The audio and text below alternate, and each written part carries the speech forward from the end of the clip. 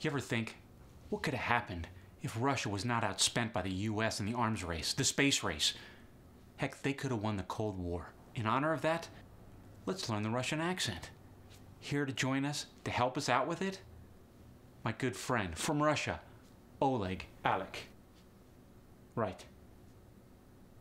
Let's get into it.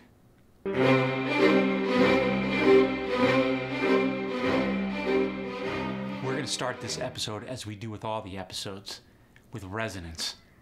What is resonance? It's the point where the energy is vibrating the most in your mouth. In the standard American dialect, it's right in the middle. If you take your two fingers and press them against your cheeks, it's right there in the middle. However, the Russian dialect, different. What do you got, Oleg? In Russian, the point of focus was back in the cavity. It's stronger. Right on. But how exactly do you move the vibration backwards? Open your mouth, drop the jaw, and the tongue goes back. Excellent. Hey, you ever heard of a diphthong? I didn't think so. It's a new kind of vowel, a double vowel. And one that we often hear in the Russian accent is the I sound. It produces a natural movement of the tongue going backwards, away from the velum. Here's when it happens in the Russian accent. Oleg, I'll let you take it from here. Sit, sit, set. In the Russian, all sound like set, set. Bien.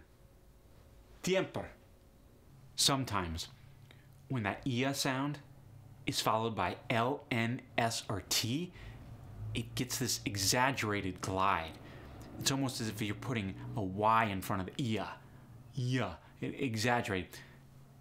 It's hard for me to do it. That's why I got Oleg here. Alec, right. You want to do it? It depends on the thickness of the Russian accent. Live, live, lesson, listen, yes, yes, since. Cool. The A sound, as in great, in Russian, becomes aya. For instance, the neighbors were breaking away for days becomes the neighbors were breaking away for days. Nailed it. A, as in romantic or cat, has different variations, so you can have fun with this one. For instance, romantic and cat can become romantic cat. See what he did? You got the ah sound that time. But at times, romantic and cat can also turn into romantic cat. There's that diphthong. Other times, romantic and cat can go to romantic cat. And there you have the eh sound. Try this sentence in different ways, like Oleg's gonna do.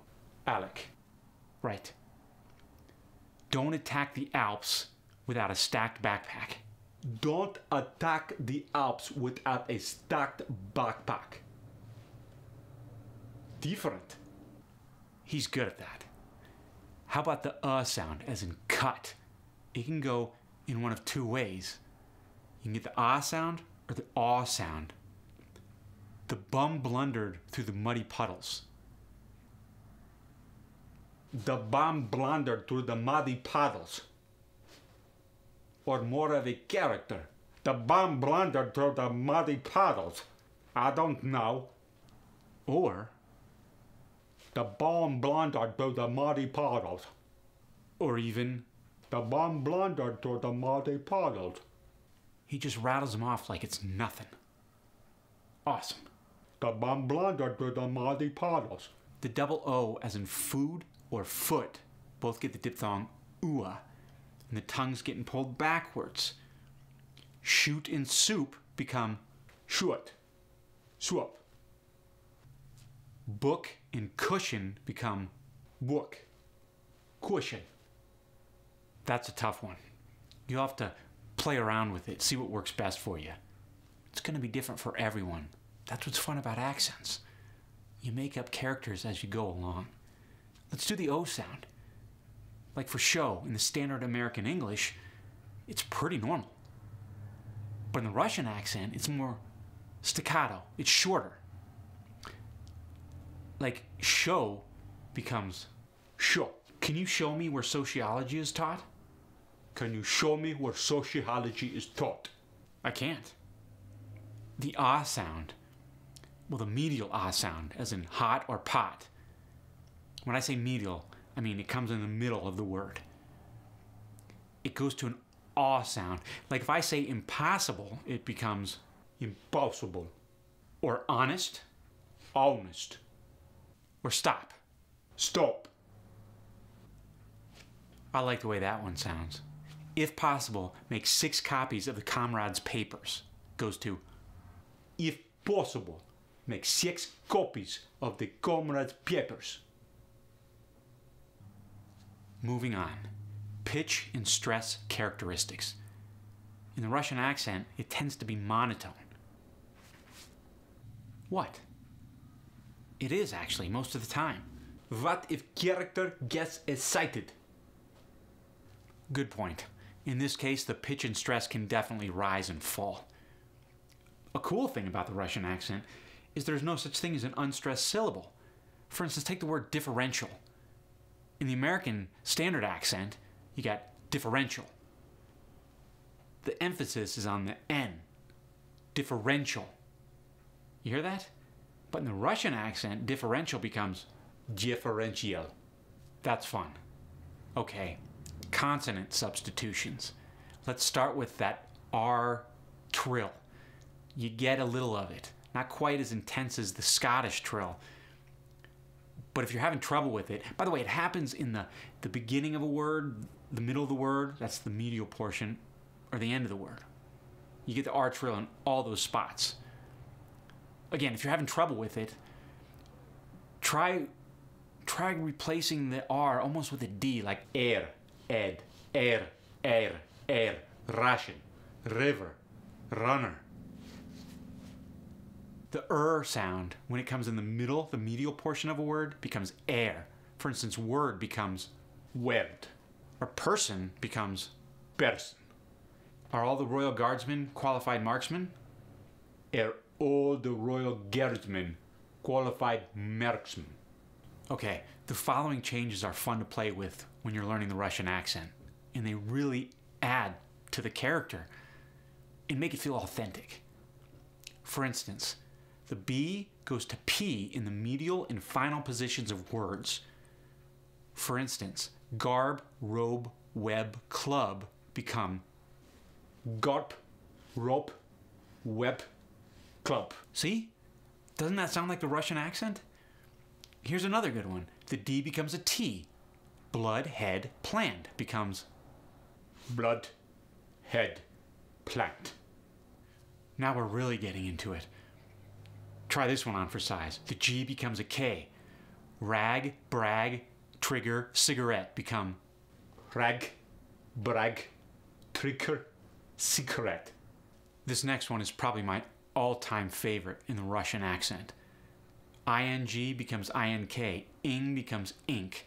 Sing, ring, laughing, running become rink, sink, laughing, running. The Z sound goes to the S sound. Noise, toys, repose, rose becomes noise, toys, rose, repose. Okay, the V goes to F in the medial or the final positions. Grave, save, give, ever go to gref, sef, gif, effer. You ready for this one? The J sound goes to the sh sound. Perversion, vision, collision, incision go to perversion, vision, collision, incision. The J sound goes to the ch sound. Courage, budgery, voyage goes to courage, butchery, voyage. Ready for another fun one? when V or W come at the beginning of words, you get like a combination of both of them when you push the lips forward. For instance, west goes to west. Where, ver. Western, western. Very, very. And vicious. Vicious. That was pretty vicious, don't you think? All right, now the TH.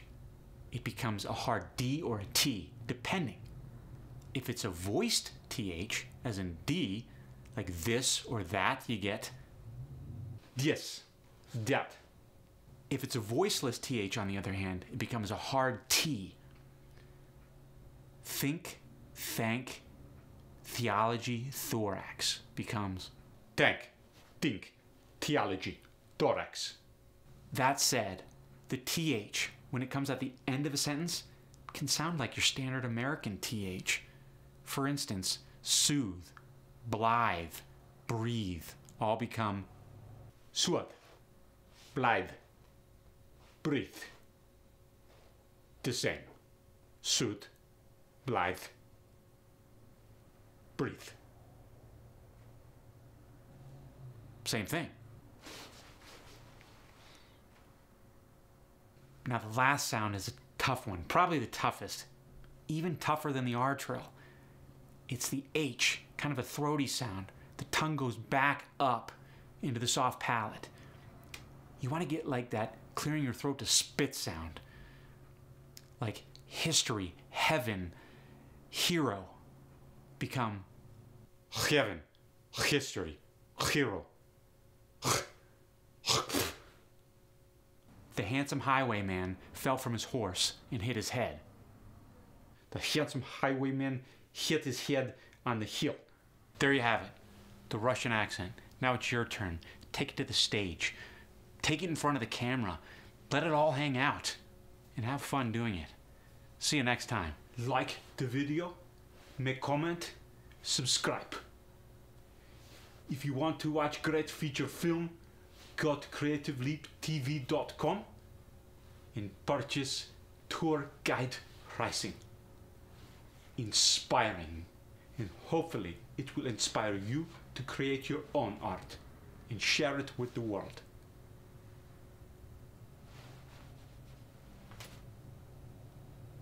Thanks, Oleg.